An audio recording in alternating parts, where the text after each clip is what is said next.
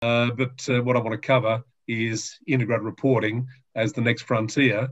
But in particular, I want to start with a bit of an explanation about what it is and what it's not, because there are some misconceptions around that. I think I'll assume some level of knowledge with integrated reporting, but not deep. But Q&A can help with that, I'm sure. So my agenda would be just to look at this question of what it is and what it's not, the distinctive contribution that integrated reporting makes in the world of corporate reporting, a term that I often use, and it's can I model it? And it's really to say to accountants, don't report something unless you're sure that the person receiving the report is going to be able to use it. So I just use a bit of a proxy investors and analysts and ask whether they should be able to model stuff in the integrated report. As I said, I'll introduce the Value Reporting Foundation, and then I'll get a bit deeper on not just the integrated report, but also the integrated reporting process, the how all this happens. And I characterise that as an organisation's integrated reporting management system. A couple of case studies that I'll point out to you and on what good might look like. I'll spend a couple of minutes on integrated reporting assurance, which is now emerging, and finally tell you a little bit about the Deakin Integrated Reporting Centre. In terms of the integrated reporting framework, at a very high level, they're the three diagrams in the framework. And each of the diagrams is for one of the three fundamental concepts of the framework. The first being value creation for the organisation and for others in the short, medium and long term. And I know that's a bit of a mouthful, and I'll give you a business interpretation of that concept in a moment. The second fundamental concept is the capitals: social relationship, human, natural, intellectual, manufactured and financial. The framework is not rigid in terms of using the capitals terminology. It really suggests that organisations use the terminology that is most useful, most appropriate to them. So some talk about resources and relationships, some talk about value drivers, some talk about enablers, different sorts of terminology. But the key point is that this fundamental concept is encouraging organisations to think broadly about what it uses in its business to produce its outcomes. And finally is this how, the value creation process. So we've got in the context of the external environment within which the organisation operates, we start with the inputs, being the capitals that it has, the second diagram. And on the right-hand side, the outputs, the products and services of the organisation, but also the outcomes from what the organisation does in terms of outcomes on each of those capitals, outcomes for the stakeholders.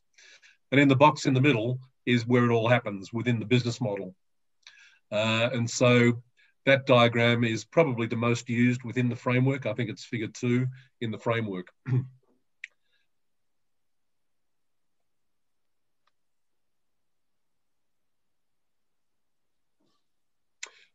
I like to actually take those fundamental concepts and the language from the framework and put it into what I might call more business-friendly language. And this has really come from experience in working with boards of directors, chief executives and others about interpreting what integrated reporting really is.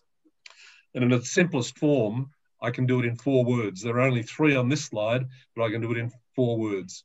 It's the what, the with, and the how of the organisation's business.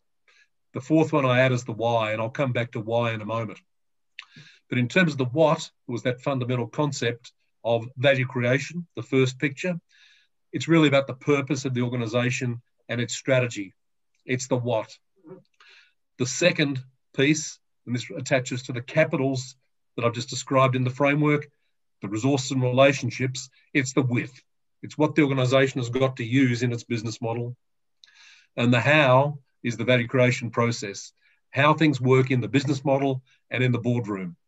And the why is the integrated thinking piece. It's the competitive edge, why you as an organisation are better at using your with in your how to achieve your what.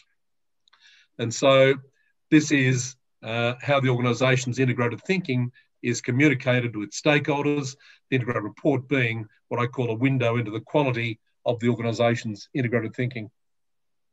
So, what it is and what it's not. In reality, integrated reporting is not a reporting initiative.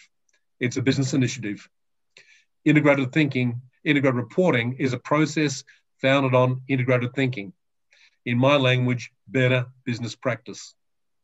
It's a business initiative.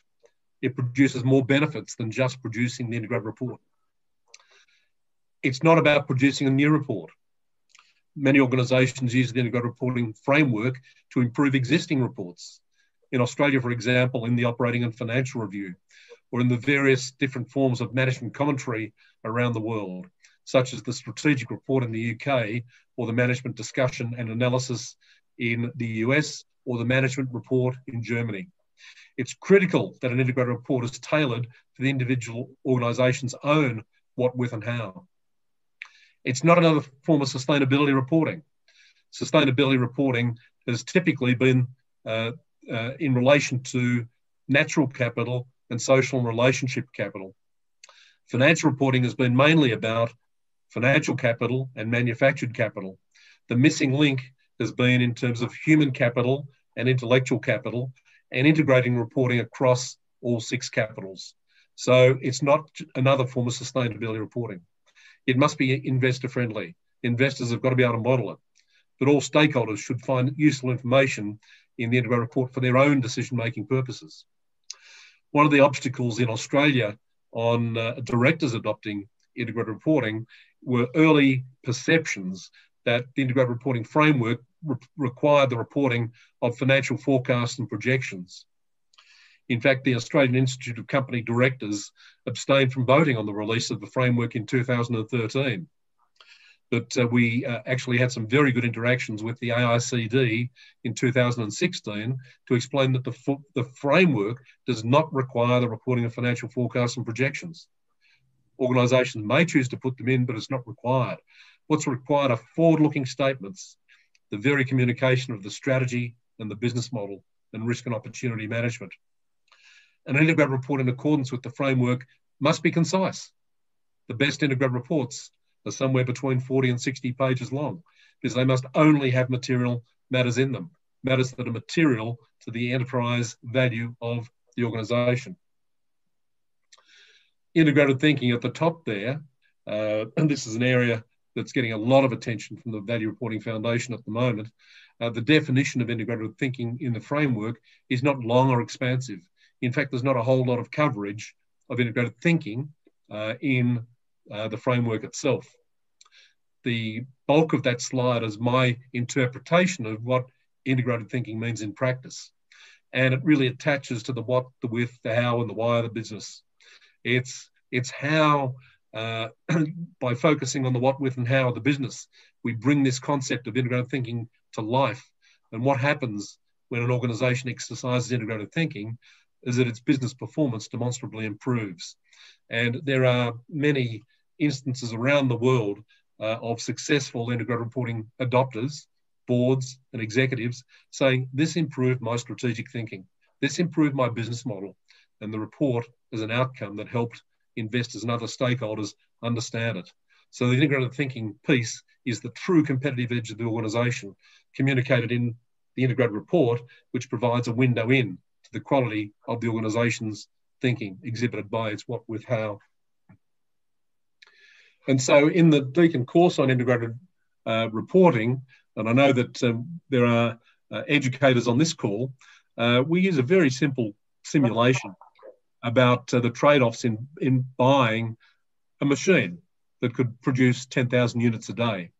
And what the case study does is we work through with the lens of the capitals, what the trade-offs might be in deciding how to choose either machine A or machine B. It can be done reasonably quickly by the educator just walking it through for the benefit of a webinar, or it can be done as a real-life example by the students in the room. And I think that Lakmika is on this call, and he particularly has done this very well with our integrated reporting students at Deakin University. So the outcome is drawn out through introducing various new assumptions as we work through the different lenses of the capitals. So we have machine A versus machine B, one costing half the other.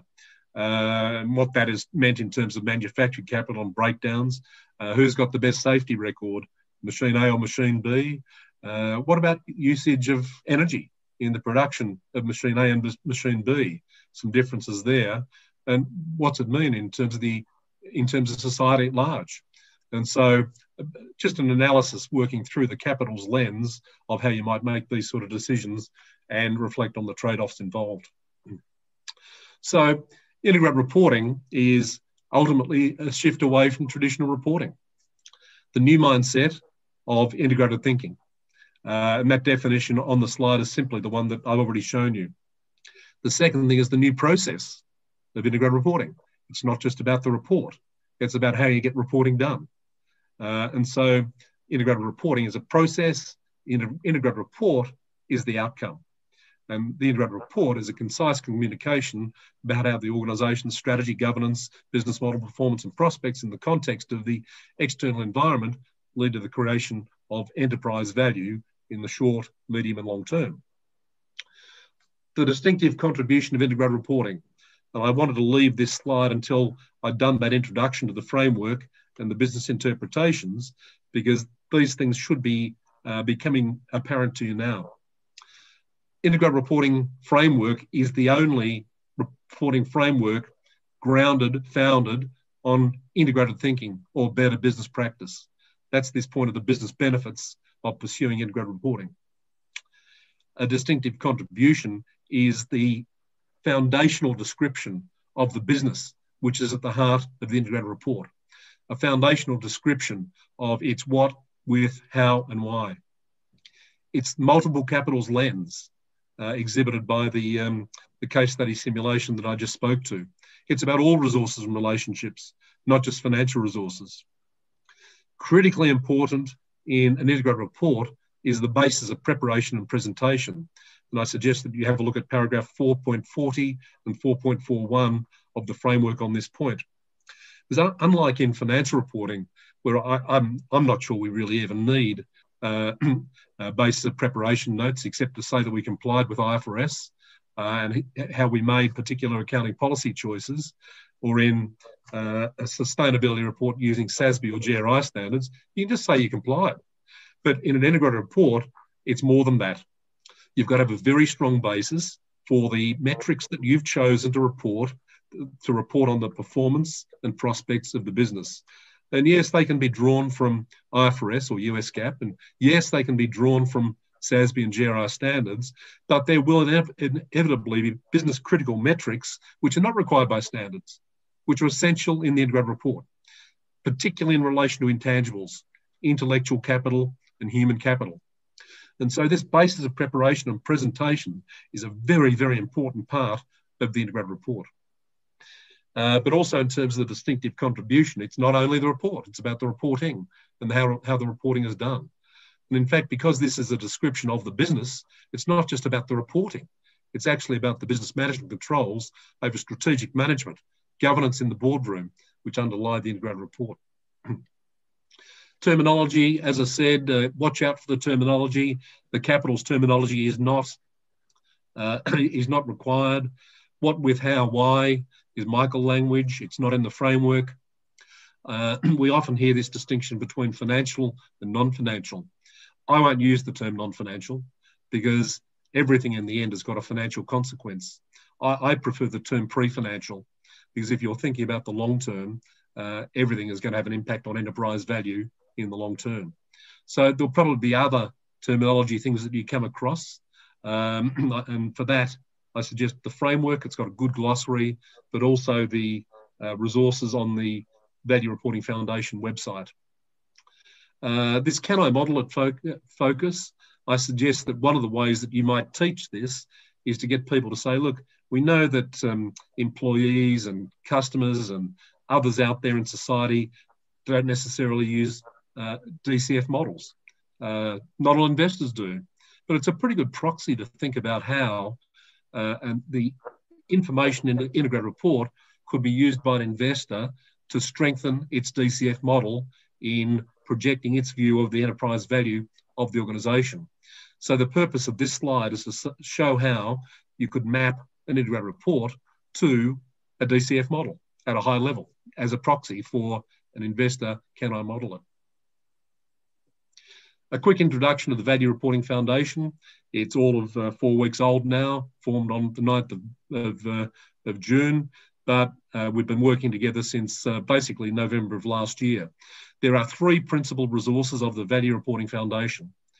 The first are the integrated thinking principles. The second is the integrated reporting framework, which I've focused on. And the third is the SASB standards. And the 3 resources in the Value Reporting Foundation that's come together because of where we are in the world.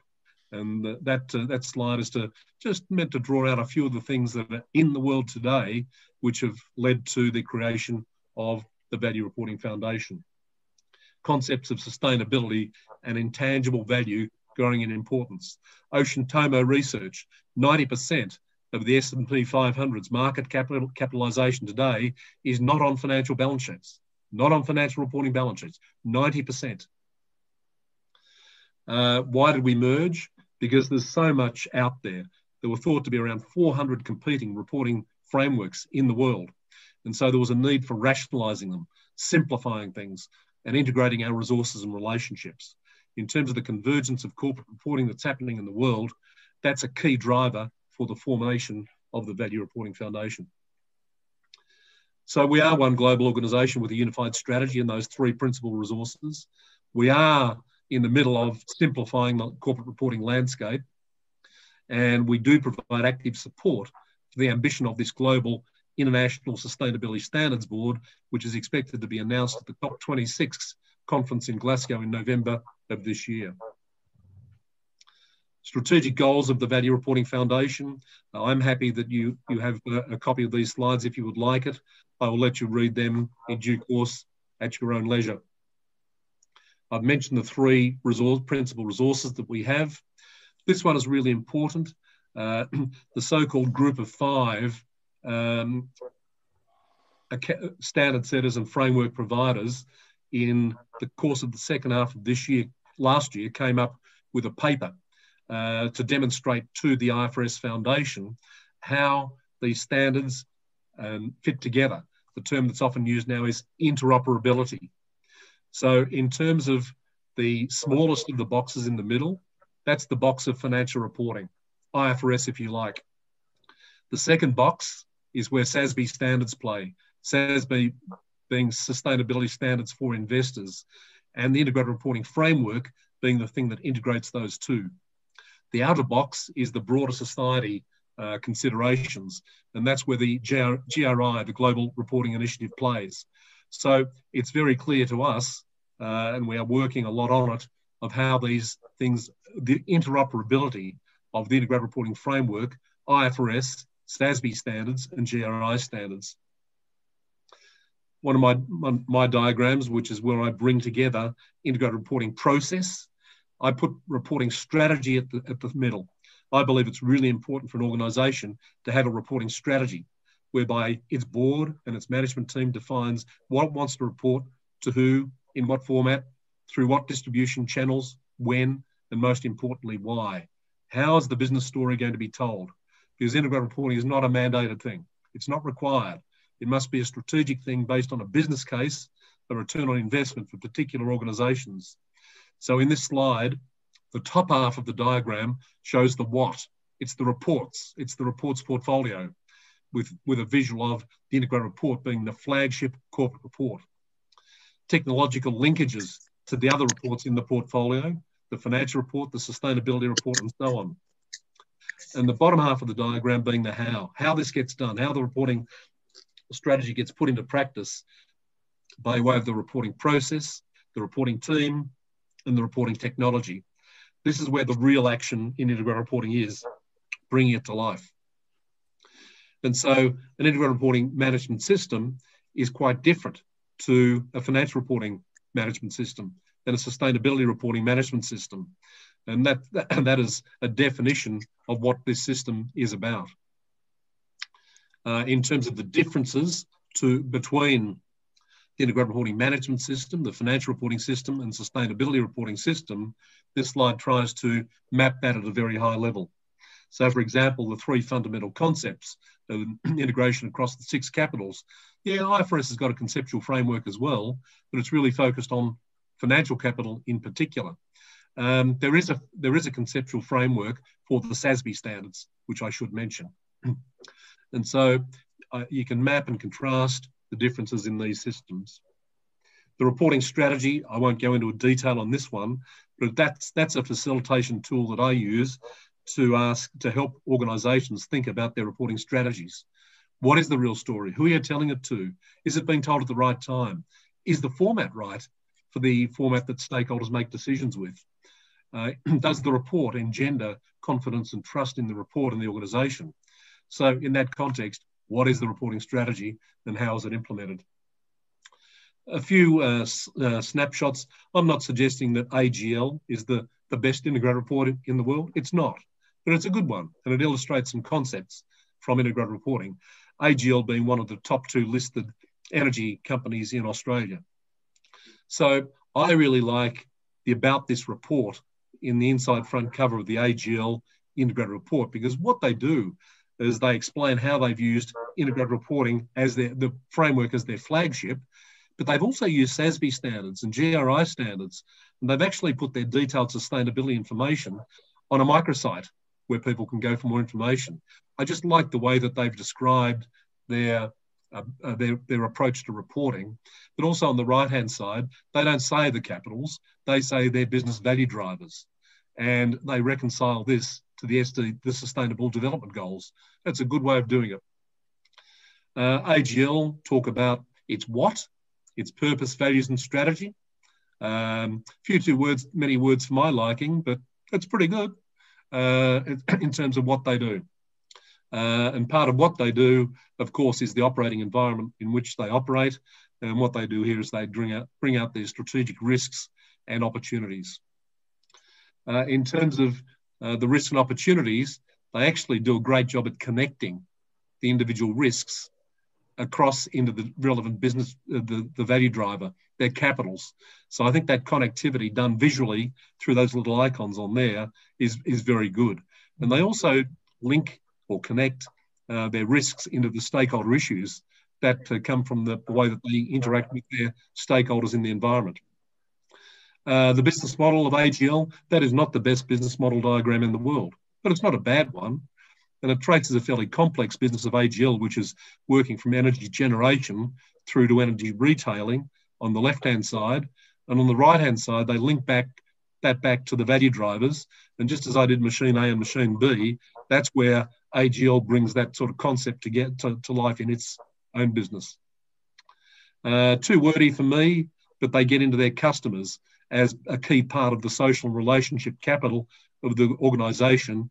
And again, there's good connectivity into the KPIs around customer satisfaction. And they have a governance summary. It's really important that an integrated report just doesn't name the board of directors. It actually says what the board of directors does, what the board of directors' KPIs are, and how they've contributed to enterprise value. And so that's what AGL is doing in its governance summary. And then in terms of the value creation process, I've now moved off AGL. And this one is an organisation called Dexus. I think that's probably a better value creation diagram than AGL's, because it shows the mega trends, maps that to the strategy, the what, comes across into the key resources, the capitals, puts that into the business model, and then maps across to the KPIs, which measure the outcomes and the outputs. There's another one, Virgin Money, if you like that, as a way of looking at it, or CSL as a way of doing a value creation diagram. And so I just then wanted to move to a couple of minutes on assurance, because we've now got the emergence of integrated reporting assurance. There are 7 instances in the world of integrated reporting assurance as we sit here today. And the icons of the companies on the left are the organisations that have obtained integrated reporting assurance. The pioneer was ABN AMRO, the Dutch merchant bank, by EY. The second was the IRC itself by Crowe a medium-sized accounting firm. I led on the third and fourth, both here in Melbourne, CBUS, the pension fund, and CPA Australia, the accounting body. They were the third and fourth instances. The fifth was in India for a pharma company called Cipla. The sixth was actually in Malaysia by Petronas Chemicals, again by KPMG. The last instance that I'm aware of is in Sri Lanka, SoftLogic, a life insurance company.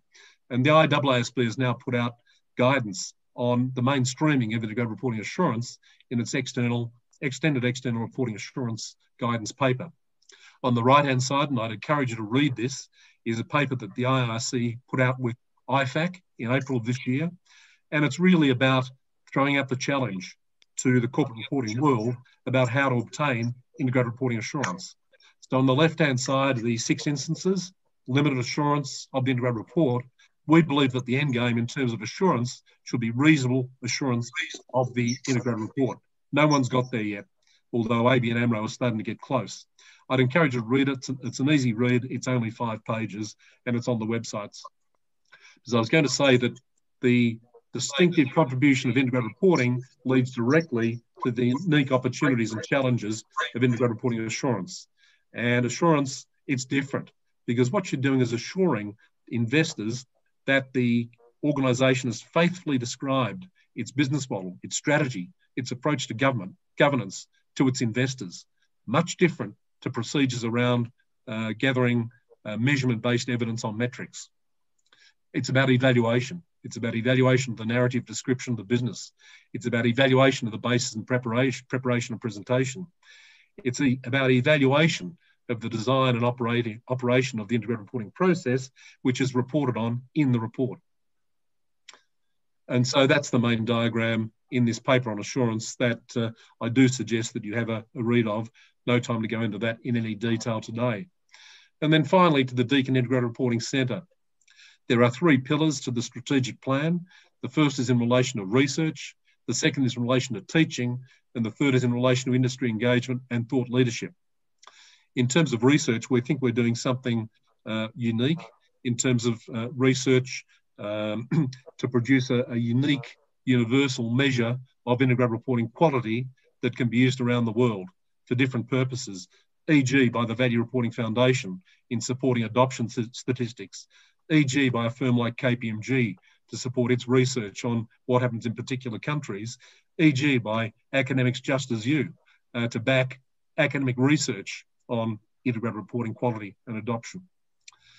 Professor Peter Carey is leading on that work, along with Michael Wang, and Professor Roger Simnett is involved in that work. In terms of teaching, we've been teaching integrated reporting now for a number of years at Deakin, and I'll just show you what the course looks like in a moment. But where I particularly lead is on industry engagement and thought leadership, and that's engaging Deakin's Integrated Reporting Centre with organisations such as the Australian Financial Reporting Council and other organisations in the Australian corporate reporting value chain. We are working with international universities, and we're working closely with the value reporting itself and its academic network.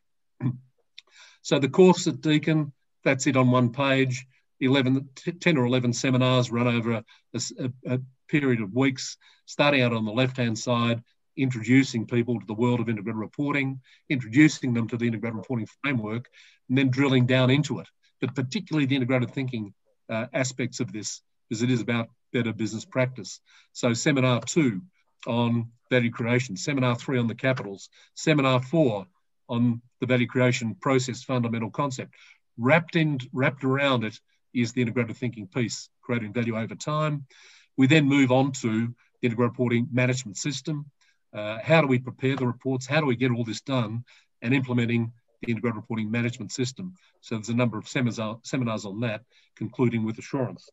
And with that, I'm going to stop talking and see if there's any questions or observations.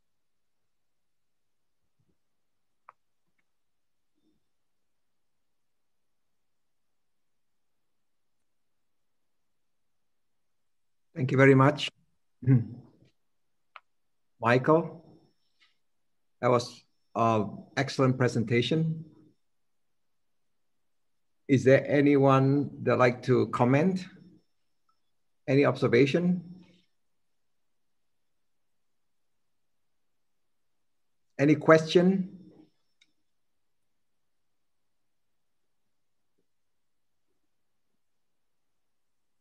I'd like to also welcome Professor Peter Carey. I know that he's here. I guess we can always ask the question through chat if you have any questions as we continue. Someone said something? Oh, just me. I'm happy to do that. Okay, so if you have any question, please send in the chat. Then we'll move on to the next session. I think someone just asked a question. Okay. In the chat, a few, like 2 questions in the chat. From Mr. Razak, how do companies determine the materiality matters?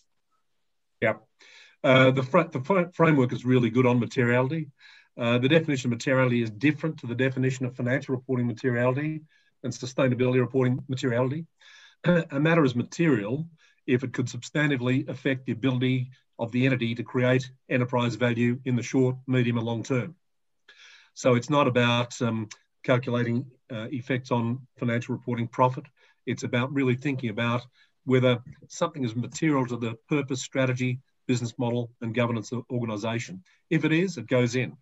And the framework is also very good at talking about the materiality determination process in bringing together the various strands of consideration of what might be material, looking at the external environment, what comes from that, asking stakeholders what they think and getting their perspectives, and bringing all this together in a filtration mechanism, having regard to what the organisation is doing itself and working out what's material to enterprise value creation. I use the Can I model at Lens. If I reported something, would it probably impact on investor decision making? That's material.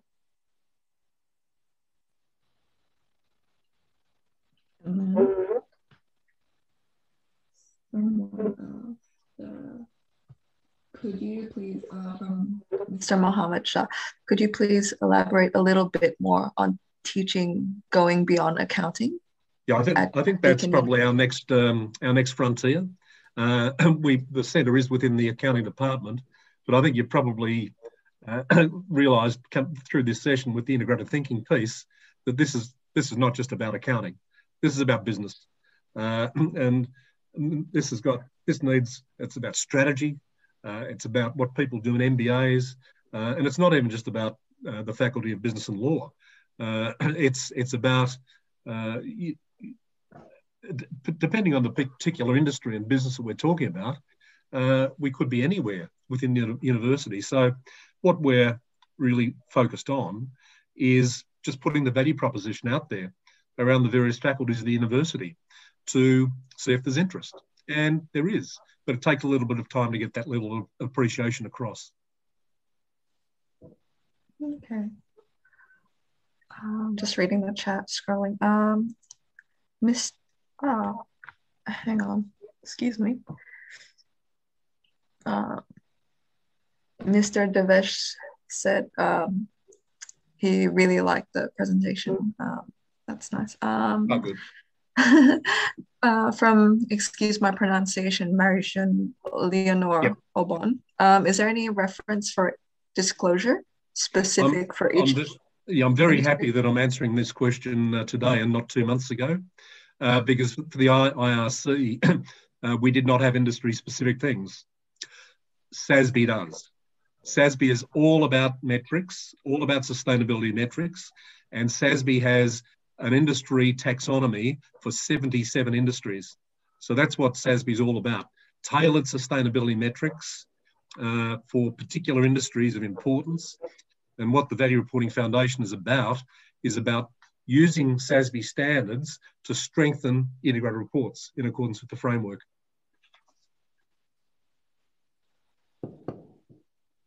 And the last question that's on here right now.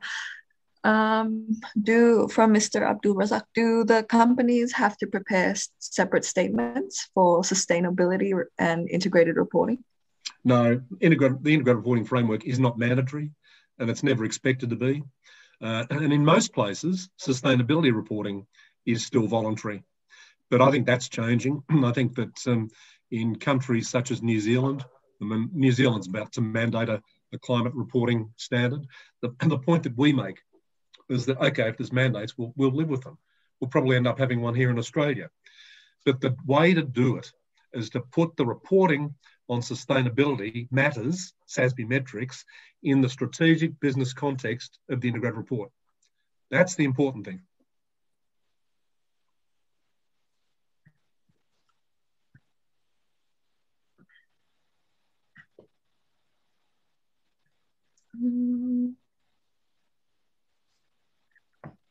Anissa, go ahead. I think unless do we have time for one more? Do you reckon? Yes. Okay. I can see I'm reading the question, and the answer is there's even more of a case for integrated reporting in companies that have experienced setbacks or losses, because it's a basis to explain what they're doing, what the response is. If you look at the AGL integrated report, AGL has got a lot of coal-fired power generation, and it's not going away overnight tonight. So they're using integrated reporting to explain what they're doing by way of these trade-offs. There's a number of organisations that around the world that have actually used the integrated report as their primary response to something that's happened. For example, CBA, the CBA Bank in Australia, after the Hayne Royal Commission, it really strengthened its strategic report to explain, not just we recognise we had a problem, but here's what we're doing about it. I really like that question from Yanuar. Yeah, company experiencing setback and losses also need to make the integrated reporting. So I guess the answer from Michael was really very, very good. It's not about the result. I think it's also about the thinking behind it and what they're going to do about it, and it's expressed in integrated reporting. So this is excellent. Okay, on that one that often comes up there, Abdi, is this just for big listed companies? And the answer is no. Some of the best applications are actually in SMEs or the public sector or member-based organisations. Okay, that's good. Michael, do you foresee any country that will eventually make it mandatory or not? Yeah, South Africa already has. Japan. Most countries around the world are doing it through their corporate governance codes. If not, why not? And Australia is one of them. The new recommendation 4.3 of the ASX corporate governance principles and recommendation has just come into effect. And over the course of the next few weeks, we will see companies making their first 4.3 adoption statements. And what 4.3 says is that directors must report on an if not, why not basis the processes that they put into place to ensure the integrity of all of their corporate reports, including operating and financial reviews, including integrated reports, including sustainability reports. So that is mandatory. They must report whether they have or they have not. And the recommendation puts a particular spotlight on instances where a particular corporate report has not been audited or reviewed by an external auditor. Wow, this is really great. I mean, I think this will really, put some pressure on companies to start looking at more than just the financial results, and also put into a lot of integrated thinking, as you said, many angles, sustainability and so on. So I think it's very, very responsible for a company to adopt this. Yep. Okay, Anissa. Thank you again, Mr. Michael, for presenting on IR and the drivers of business value creation over time, and also strategic reporting, I guess.